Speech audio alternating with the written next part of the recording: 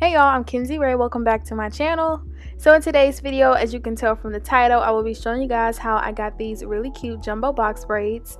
The whole process only took me about 2 hours and it was really easy to do. So if you guys would like to see how I got this look, please just keep on watching.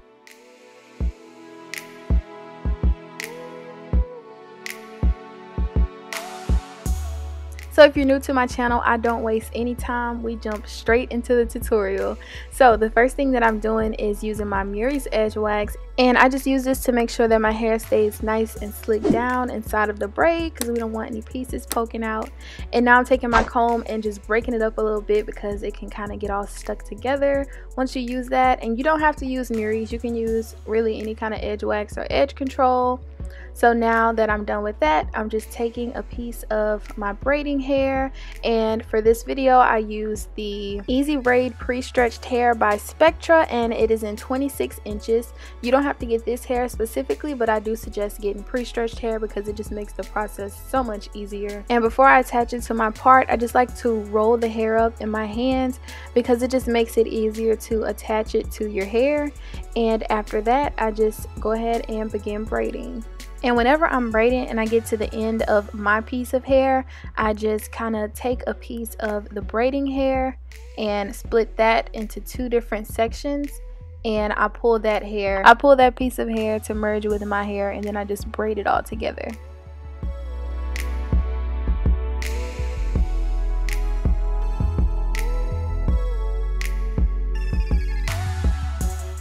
And as I'm braiding, I like to take a little bit of the edge wax again and just kind of put it on my fingers and just let my fingers slide through the hair. I just like that. It helps add like an extra shine, and it also helps keep all of the flyaways together and just make your braids look neater.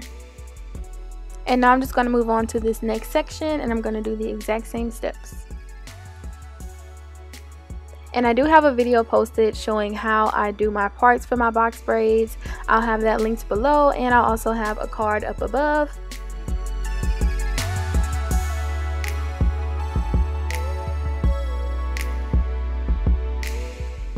And now that I'm all done braiding, I'm going to just be taking these purple perm rods, and I'm going to put these at the end of my hair.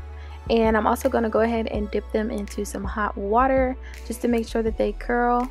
Now I did mess something up on this part, so definitely stay tuned till the end so you guys can learn from my mistake. And this is just how it looks after I finished up with all of the perm rods. So now that I'm done with that, I'm going to go ahead and get these edges together.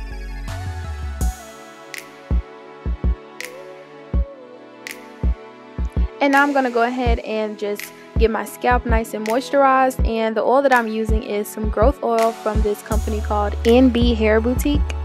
And this oil just helps improve the thickness of your hair, it helps with softness, and it also helps with growth. So I really think this oil is nice to have with braids or any kind of protective style because that's what we want. We want the growth, we want the results. So yeah, definitely go and check them out. So then I just tie my edges up to set them, and we're going to go ahead and move on to dipping the ends of my hair. And all I did was boil some hot water, then I put it in this little measuring cup.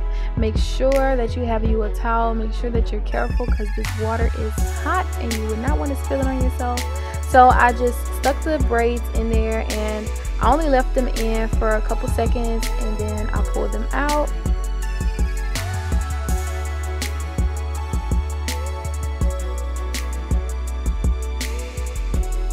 So now I went ahead and did my makeup, and I'm going to take my scarf off. And honestly, with these rollers at the end, this was a look.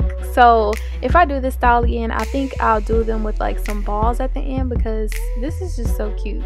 So this is when I realized that I messed up because the perm rods that I used were actually a little too big for what I was trying to achieve, and as you can see, the curl is not really that defined.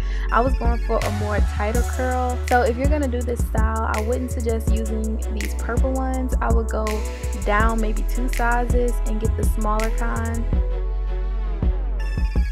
Alright y'all, so that is it. I took me a sip of water, and now let me show you guys how it turned out. So I love them. I will definitely be doing these again.